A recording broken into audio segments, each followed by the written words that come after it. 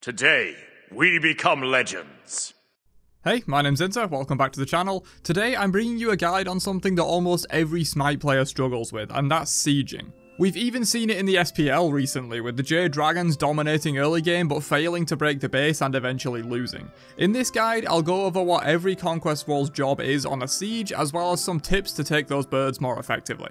Alright, so let's start off with the basics. What is your job on a siege as every single role? Starting off with the most obvious, the ADC or carry's job on a siege is to do the structure damage. They do far more than any other class from range and are the best way to take down phoenixes effectively. If you can't get to the phoenix, just try and poke and or shred the tanks if they're standing in front of the phoenix, stopping you hitting it. Keep in mind that your own tanks are likely eating a lot of damage from that phoenix though, so your main priority is to hit the bird if at all possible. Onto those tanks though, the solo laner's job on sieges is mostly to tank the phoenix. This is assuming your solo is a traditional tank or bruiser and not a full damage solo pick, of course. The solo can zone enemies away from defending with CC and or damage as well. Keeping the mage out is especially very useful since mages are the way you clear enemy minions on defense for the most part, and of course if your minions die, the phoenixes regain their backdoor protections and take half damage, so keeping them alive is key for sieging. The support can fill a similar role but is slightly different. Support is of course also tanky and so can tank the phoenix hits if the solo is low HP or otherwise occupied zoning the backline. Support has to be a little more careful though, as you need to stay within peel range of your ADC and to a lesser extent your mid to protect them from enemy solos and junglers diving them on defense. I say especially the ADC because of course they do the main structure damage and will also shred the Titan the quickest if you do get a chance to end. Sorry mid laners, but the ADC is simply higher priority for peel on sieges.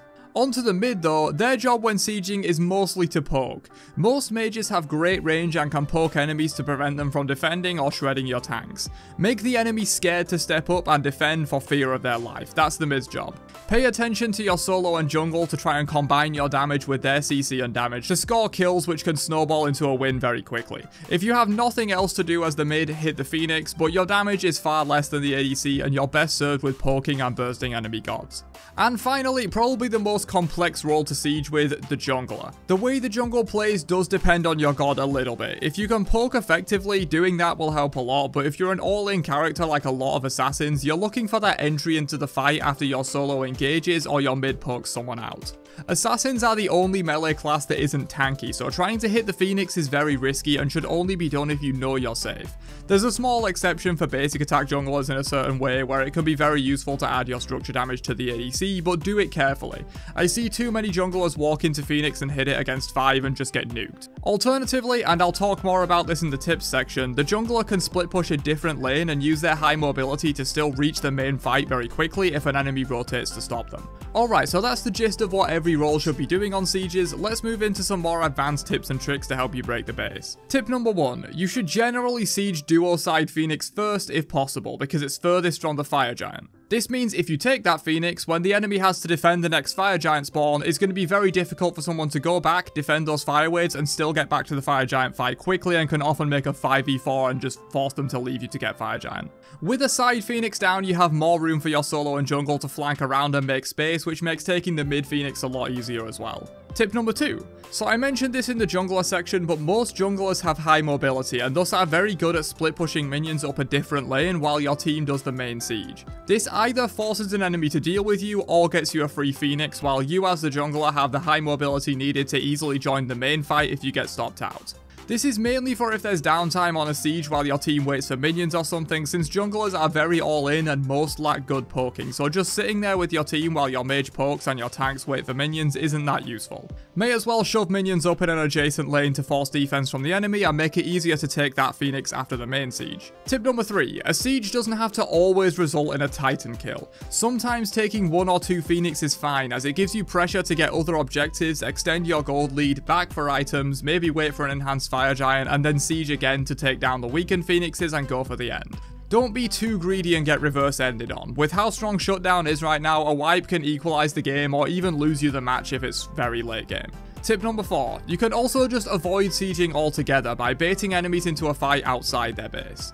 If they try to contest fire, force a fight, or even ambush them in the enemy jungle. Even if you don't wipe in these fights, taking out 1 or 2 key players can make sieging so much easier.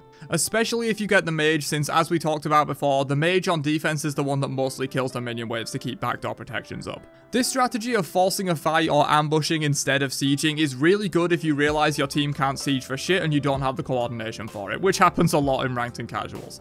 It's a lot easier to win a jungle team fight when you're ahead than it is to siege. I've won many ranked games we would have lost by doing this. And finally, tip number 5, get some damn sentry wards. You should literally always have 2 sentry wards on either side near the base doors. If the enemy has any brain at all, they'll be warding these areas when you're sieging, so they have vision of your team's rotations and your jungler, as they often like to lurk in this area looking for a way into the fight. Removing this vision from the enemy will help massively on sieges. If you have spare wards, you can also drop them between the enemy phoenixes to get vision of defenders as they rotate between phoenixes and try and catch them out for a pick. Getting a pick makes sieges infinitely easier, especially if it's the mage, as I've mentioned before. But that's all I've got for this guide on how to siege in Smite. It's one of the most complex aspects of the game, and it's ever changing, as the team sieging is at an inherent disadvantage, and I see so many teams, including SPL teams like the Dragons as we've seen recently, fall at this last hurdle and lose the game because of it. It happens to me too, and I'm by no means a god of sieging, but hopefully these tips and general pointers for your role will help you out next time you come face to face with the enemy base. Catch you guys in another one later on. Have a great day, and peace out, you nerds.